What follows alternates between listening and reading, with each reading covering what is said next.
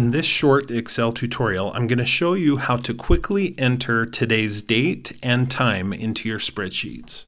In a previous tutorial, I showed you how to make it so that whenever you open a spreadsheet, the current date is printed in a particular cell. Basically, all you have to do is use a formula. Equals today, left parenthesis, right parenthesis. Tap enter, and every time you open the spreadsheet, it should display the current date. But sometimes that's not what you want. For example, in this particular employee spreadsheet, I have a list of employees and their hire date. I don't want the hire date to change every time I open it up. So every time someone is hired, I have to manually go in to column B and type, let's say, November 30th, 2019, and then tap return. And while that's not too bad, it is kind of time consuming. It seems like there should be a quicker way. Just so you know, there are a couple of ways to do this faster. One that's slightly faster is you can click on a particular cell and just type the month, / and then the day, and just leave the year off and tap enter on the keyboard, and Excel knows to just put in the current year. But I want to show you a faster way to do this.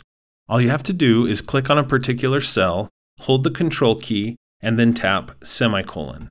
When you do that, it automatically puts whatever today's date is right into that cell that is selected. And then you can just tap enter on the keyboard and you're ready to move on. So Control, semicolon, immediate, quick, and you've got today's date. Now, what if the time that Jennifer was hired was also important? It doesn't seem like it should be. But let's say that you'd like the current time of right now to be recorded in your spreadsheet. All you have to do is hold Control, hold Shift, and then tap semicolon. And it puts in the current time. I'll tap Enter.